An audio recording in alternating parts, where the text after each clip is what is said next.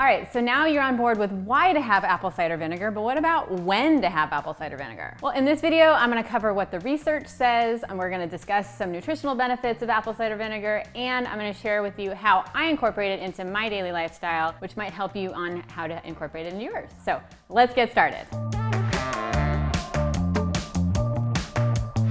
So is it better to have apple cider vinegar in the morning or at night before bed? This is a question I get asked all the time. So let's go through some basic facts so that you can kind of come to an informed decision. Apple cider vinegar is acidic on the pH scale, which can cause an issue for those who suffer from indigestion or heartburn. So if that describes you, you're gonna probably wanna have your apple cider vinegar in the morning where you have more time for it to digest and you're active and all of that rather than before laying down before bed. If you suffer from diabetes or if you're pre-diabetic, there has been some research that shows that apple cider vinegar before bed can help reduce blood sugar levels, so that might be a good choice for you. However, this does not replace your medication, so definitely talk with your physician and keep going with your prescribed medication as well. It is not a cure to diabetes. In fact, speaking of medications, apple cider vinegar can have a negative effect on potassium levels, and it could also interact with certain drugs that reduce your potassium levels in your body. And that's including some diabetes medicines and as well as diuretics. So if that describes you, definitely you want to talk with your doctor about that. Also, regularly drinking any type of vinegar, apple cider vinegar or otherwise, can lead to eroding your tooth enamel. And that's important because you don't regrow tooth enamel. Once you lose it, it's gone. So you want to make sure that you're protecting it because your tooth enamel is what helps protect your teeth from decay and from disease. So for that reason, either in the morning or at night, you're going to want to make sure to rinse your mouth out with water after having your apple cider vinegar, just to make sure that it's not sitting on your teeth all the time. And you definitely don't want to have straight shots of apple cider vinegar. You want to have it diluted in water. And we'll talk about how I do that in a little bit. Having apple cider vinegar before you break your fast in the morning can be helpful to reduce your overall blood sugar levels after you eat, which will help you from having an energy crash and will also help you feel fuller when you're eating and breaking your fast. So based off of those, the bottom line is it really depends on your preference and any medical conditions or lifestyle choices that you're making on whether or not to have it in the morning or at night. But let me share what my recommendations are for how I do it and how I found that it really works well for a healthy intermittent fasting lifestyle. First, you're gonna wanna dilute your apple cider vinegar in water. You have about 1 to 2 tablespoons of apple cider vinegar in about 1 to 2 cups of water. And diluting it is what's gonna help you to reduce any effects on your mouth, esophagus,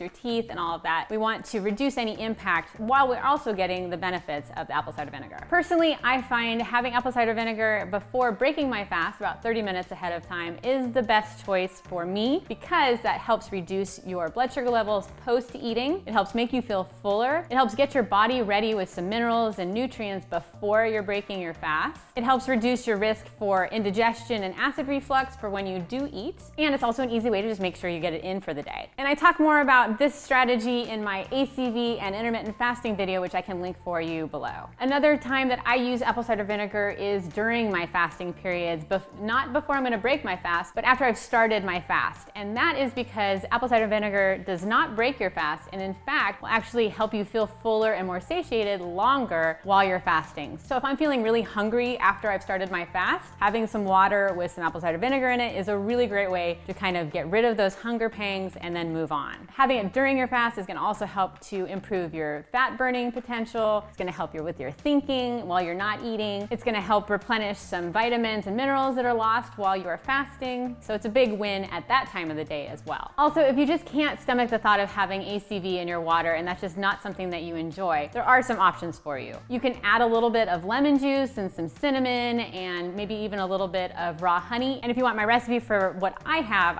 an ACV tonic that I can share with you in the description below as well. But you can also have apple cider vinegar just mixed in a salad dressing, or you can have it in a marinade if you're marinating some vegetables or your meat. So having it just in general over the course of the day is perfectly fine. Doesn't have to be in water. And I know a lot of you are gonna ask me about ACV pills and gummies and the efficacy of those, and really, I can't give you a good answer because there's no real good direction from the FDA on whether or not those are as beneficial. There haven't been as many studies on those, and more often than not, those are cut with a lot of other ingredients which are gonna have other impacts on your health and wellness. So those are really the Wild West right now. So if you are looking for those benefits, I would just recommend sticking to plain old apple cider vinegar. And also keep in mind that apple cider vinegar is just not a miracle cure. It's not gonna cure everything. It's not gonna make you lose 10 pounds in a week. It's just basically something you can add on to your healthy lifestyle as part of it, as part of eating clean and unprocessed foods, as part of getting daily exercise, as part of drinking your water and getting good rest. It's just part of the picture of a larger healthy lifestyle. Next, check out my video on apple cider vinegar and intermittent fasting so you can see how you can combine those two for the best of both worlds, and I will see you in the next video.